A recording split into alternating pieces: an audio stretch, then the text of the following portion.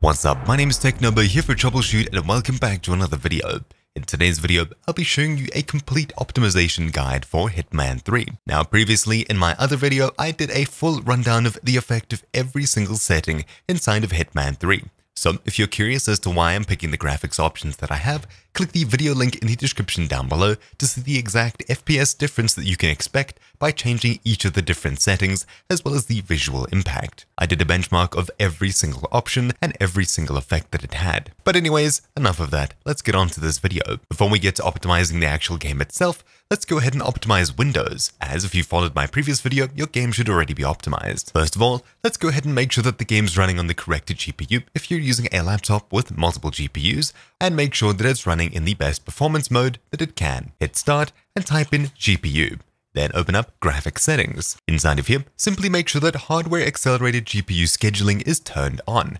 Having this on, you should get less latency and better performance. If yours was off and you turn it on, make sure to restart your PC for changes to take effect. You can do that at the very end of the Windows optimization section before we get into the game. Then we have graphics performance preference. If you're on a laptop, this option is especially important because it'll choose a power-saving GPU over a proper high-performance GPU such as a dedicated Nvidia or AMD graphics card. Start by selecting Desktop App on the drop-down and then click Browse. Now simply navigate across to where the game is installed in, which for me is in E-Games, Epic Games, Hitman 3. Now inside of here, we're going to be selecting the launcher.exe. Then click Options and choose High Performance. Then click Save. On top of this, we'll click Browse and navigate back to the same folder here. This time we'll open up Retail, select Hitman 3 and do the same. Options, High Performance, Save.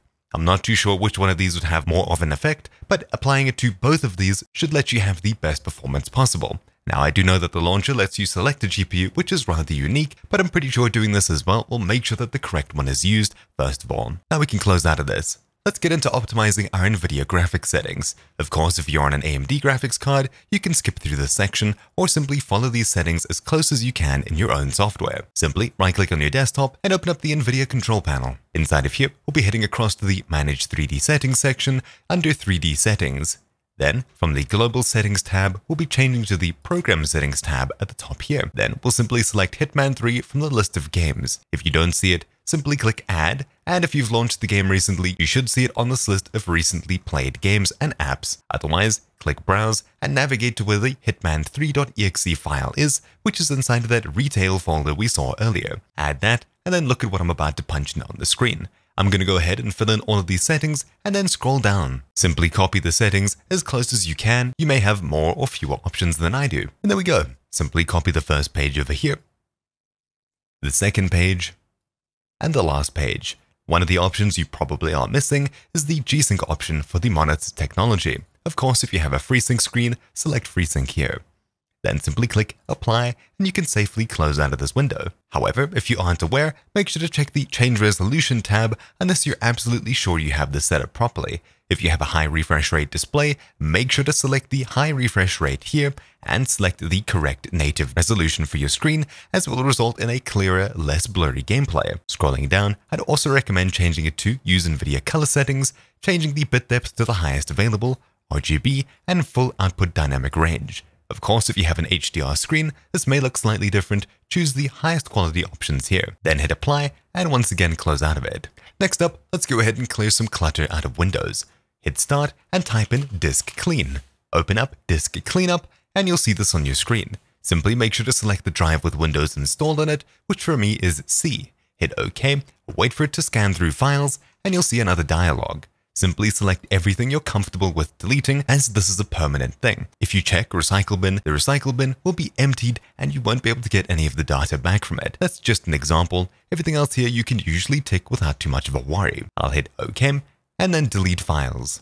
After it's gone through and deleted some of these unnecessary temporary files that aren't currently being used, it'll simply vanish. We'll open it up once again, and we'll repeat the process for the drive that the game is installed on. Of course, if you have it installed on C drive, you don't need to worry about it.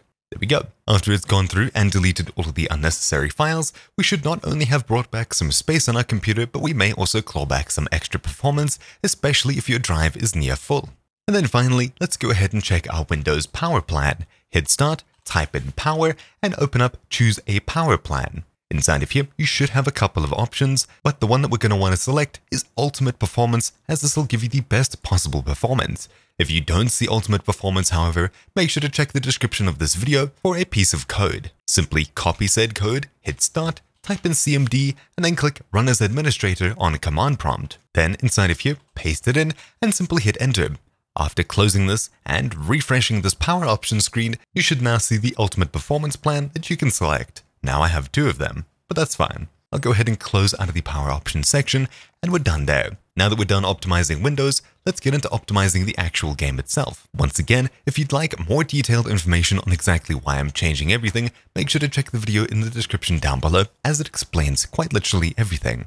Note that some settings can only be changed from this main launch screen over here when you click options, and you aren't able to change them while in game.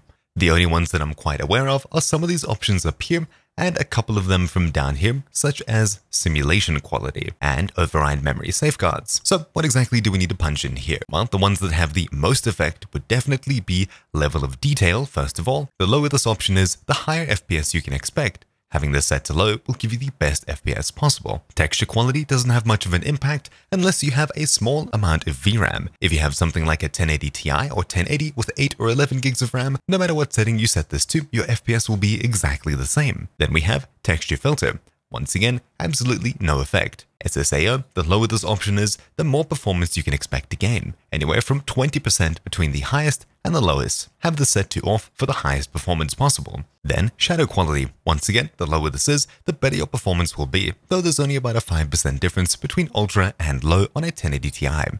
Of course, this is up to user preference, as you might not want jagged shadows in your world. Then mirror reflection quality. I don't have an RTX graphics card, so I don't know if that has an effect here, but at least on a 1080 Ti, the lower this option is, the better performance you can expect. Between high and low, you'll be gaining 14% FPS by selecting low, by selecting off. Then SSR quality. This one's a bit of a weird one, but you can gain quite a bit of stability by lowering this. I didn't gain too many FPS by lowering it, but it was much more stable, so lower is better. Variable rate shading is also a bit odd, and I should expect performance to be better than off. But in my experience, having it set to off instead of quality or performance gave me a 3% performance boost. This may be different for you. I'd expect performance to be better than everything else. 2% isn't too much though, so you can have whatever you want selected. Then motion blur. This is entirely user preference. If you have it on anything but off, you can expect 2% fewer FPS than having it set to off. It's of course up to user preference.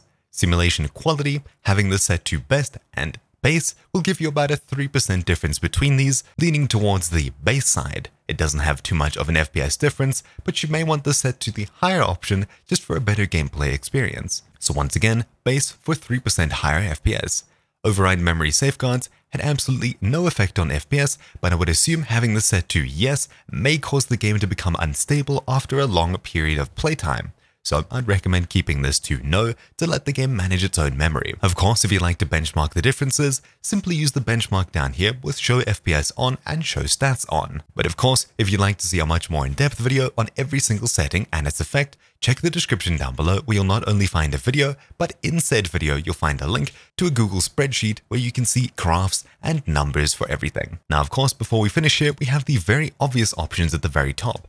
Graphics processing unit should be the highest powered GPU in your setup. This should also be the one that's selected in the graphics options that we checked in the first part of this video under the Windows optimization. Then monitor, obviously whichever one you're going to be playing on. Full screen resolution should be the same as the actual screen's resolution out of the box, otherwise it'll look blurry.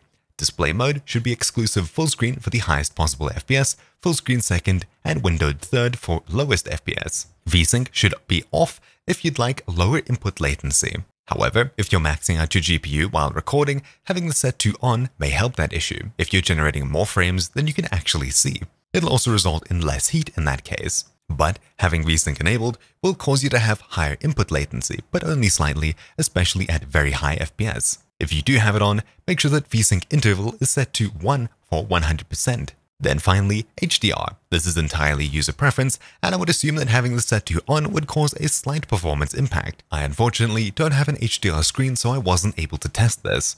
Then finally, super sampling should always be set to 1. If you want to adjust how good the game looks, use the full screen resolution instead, way before super sampling, as this can only go up. You can turn this up if you want much higher fidelity, but of course, first of all, you should raise every other option here if you're going for quality over performance. Having everything set to the highest possible setting and the lowest possible setting, or the optimized ones, from this guide resulted in a performance boost of 43.33%. That took me from 85 frames on average to 122, which is a massive 40 FPS difference. After doing that, simply hit save and your settings will be permanently saved. You can hit play and enjoy the game as is.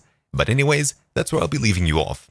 Thank you for watching this performance guide. Again, check the description down below for other Hitman 3 videos, and of course the effect that every option has on the game. My name's been TCNO here for Troubleshoot, and I'll see you all next time. Ciao!